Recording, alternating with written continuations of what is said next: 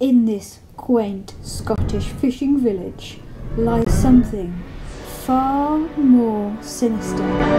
In today's video, we ask the question, is this shore haunted?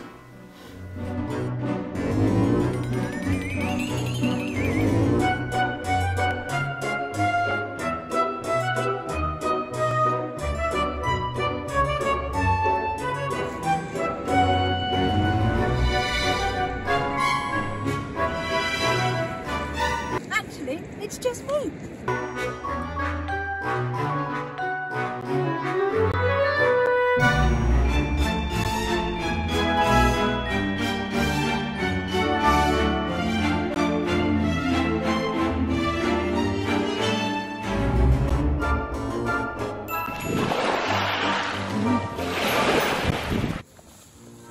As always, there is method to my madness, or at least I hope that there is method to my madness, and today, for a spooky, spectacular experience, we are going to be looking at fluorescence on the rocky shore, which is this.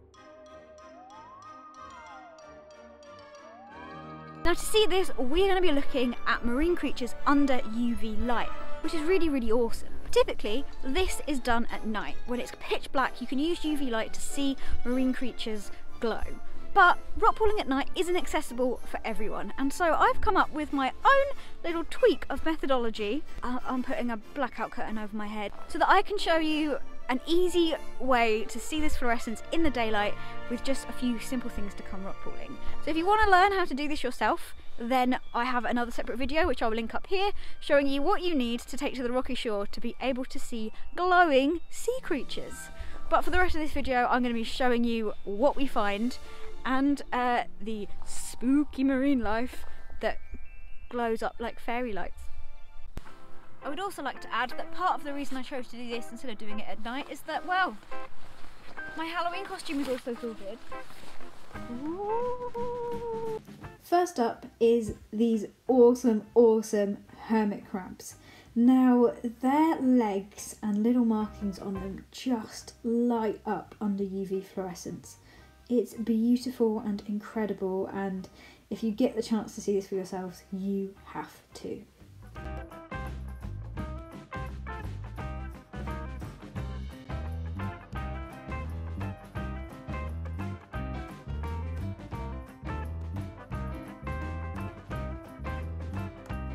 These are whelk eggs, so they're actually laid by a snail, but when you look at them up close under UV light, the kind of, I don't know, lines or structure of the eggs just kind of really pop, and they kind of glowed this bright blue, and I really wonder why.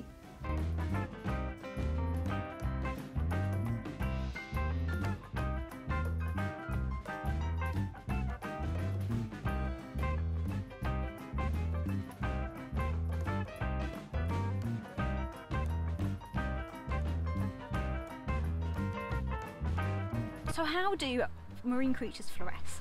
Well, they have proteins in their body that take the UV light and convert it to a different wavelength. That means they kind of emit that light back, which means that they look like they're glowing. So, but why do they do this? We're not really sure why they do this either, which makes it incredibly interesting and fascinating. Some creatures, that might just be there as a side effect to something else. People think that potentially fluorescence helps with UV protection, which is protection from the sun's rays, or that photosynthetic algae in their bodies that they share with, that's useful to them to be able to convert light energy. And so the fluorescence might just be a side effect of them developing that adaptation. It might be a way of communicating between different species. We don't find them here in the UK, but things like mantis shrimps can actually see in UV. Potentially it's just a marker for other creatures to look at and see, and, you know, communication between species, and we just don't quite understand that because we can't see UV ourselves and we don't know enough about those creatures. Or it could be a way for predator-prey interactions, and maybe the predator or prey that the fluorescence was there for isn't around anymore. Maybe it got killed off a few million years ago, but they've just decided to keep glowing because why not? But because we don't particularly know exactly why species fluoresce, we don't have a lot of information on the types of species that do and don't. We know that fluorescence is a broad range from things like crustaceans to anemones and hydroids and corals, all the way to shrimps and loads of different species in the sea, especially in the deep sea, that fluoresce. So for today's video, as well as being spooky, because you know, this is scary stuff, we are going to play a game. And the game is called Fluoresce. No, wait, let me say that properly. And the game is called Yes or No. Fluoresce or No. The word fluorescent with a yes on the end, or no. Theme tune. Fluoresce or yes? No.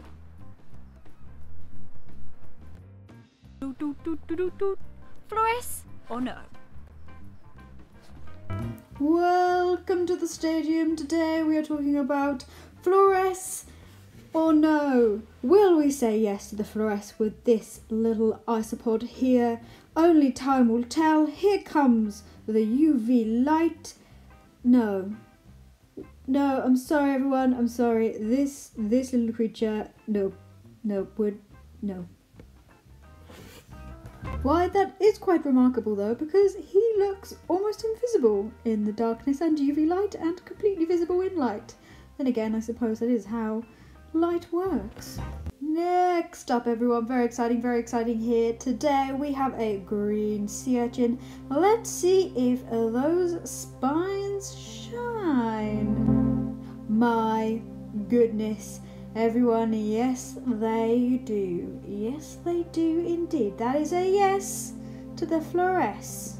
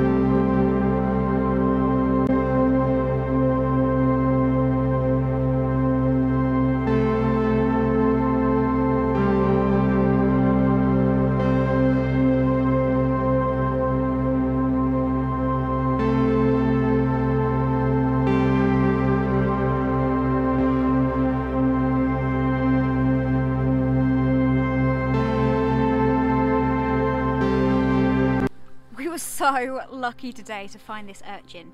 I would have thought that the urchin's spines would glow, which actually they do, and you can see that, but urchins have these little tiny like tube feet in between the spines, and that helps them pick up stuff and move things all the way around to the mouth, and the spines are more there for protection.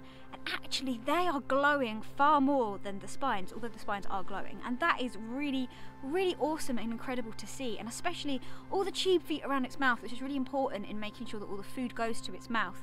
They are really cool and really glowing, and we're really lucky to find this guy today because, I mean, they're beautiful anyway, but they are just incredible under UV light. How could rockpooling get more awesome? With a torch of purpleness. Our next contestant tonight is a little common shore crab. Let's see how he does against the Fluoresce yes or no game. Man, that's a bad name.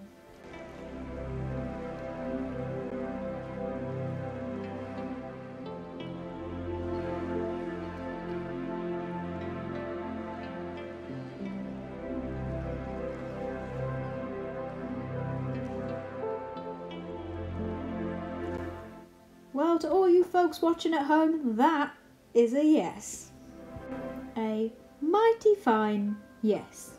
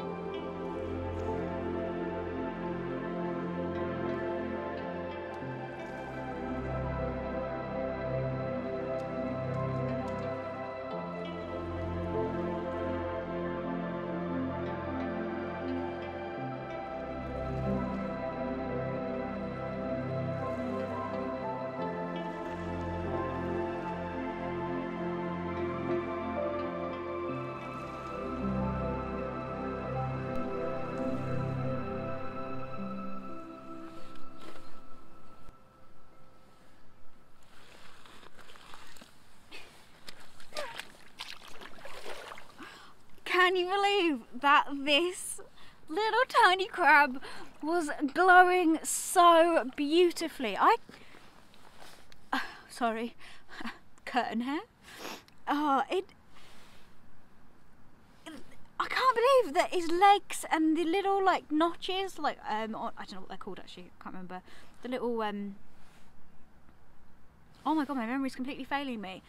The little spiky things next to the eyes on crabs, and their eyes and like some of the things on the undertone were like completely glowing. It was beautiful. I mean, I have a pretty high opinion of crabs, but my opinion of crabs have just got even higher, which I mean, that is shocking to me. How amazing. And it really works. It really works. Just like a little curtain thing and the torch, and you can see this incredible life under UV.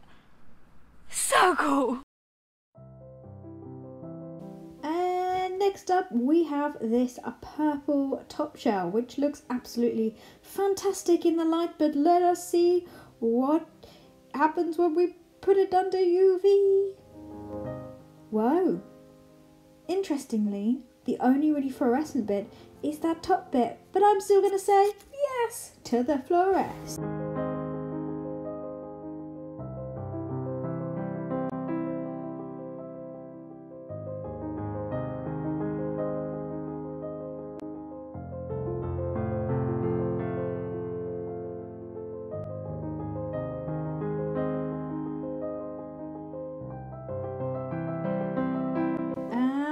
Next up is the beadlet anemone. Will he glow or no?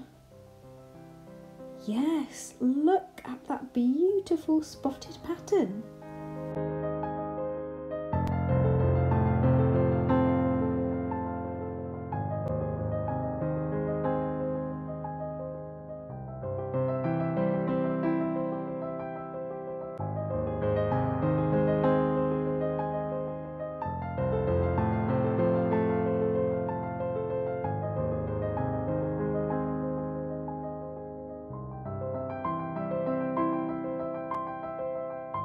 This is a large, beautiful dahlia anemone with the most gorgeous, colourful tentacles. Let us see if this glows in the dark. I mean, it looks amazing in light. Let's see what it looks like under UV.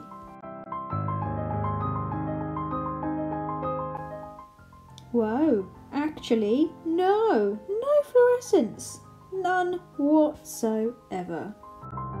It's really interesting what you think you're gonna find. Like, I found a dahlia anemone which I didn't think I would find, and I've never found one on the shore before, and it's colourful and stripy and huge, and I knew the beadlet anemone had amazing fluorescence, and I thought, yes, this is going to be incredible, it's going to be like a light show, and nothing.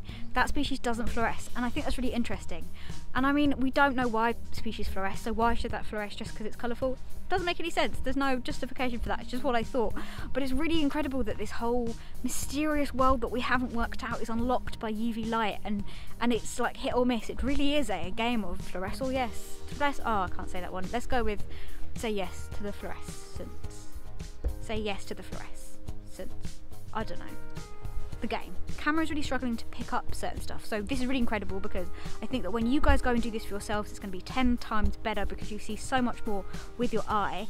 They're really struggling to pick up red, which I find really interesting. Definitely something to do with the wavelengths, but there's these bits of little red seaweed maybe, and a couple of bits of red worm almost, and you can't really see them with the naked eye. Like, even in light, you wouldn't pick up on it, and you shine this UV light and it's like a light show. It's like a beacon. It's really glows really, really bright, and you take the light away and it's immediately gone, and you're like, wait, what?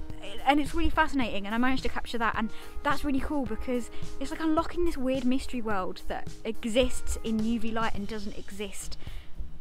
Well, obviously it still exists, but it doesn't exist to our eyes anyway, and normally under normal light, and it's really incredible. Like, I'm just discovering this after so many years of rock pooling, and I just want to keep coming back, which is why having the torch and the blackout curtain is useful, because if I find something interesting in the daylight, I'll be able to like whip that out and use that to have a look at it under UV light. I won't have to wait for a specific night tide. Just have a go for yourself, because it really is, it feels like you're being transported into some sort of like the world of Avatar or something. It's beautiful, and I can't believe that the rocky shore could get more beautiful to me, and it has, and I can't believe I've never done this before. I'm so excited, I'm gonna do this all the time now.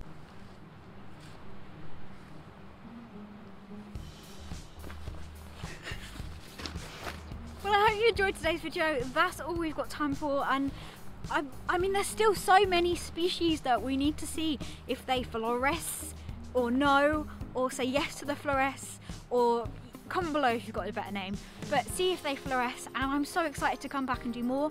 If you want to see more, then make sure to comment below, let me know what you think, what was the spookiest, what was the most amazing to you guys, and subscribe so that I know that you guys like this content and you won't miss out when that content appears. So have a very scary Halloween, and let me know if anyone's dressing up as a ghost, with because I'm the resident ghost of the rocky shore. Bye everyone.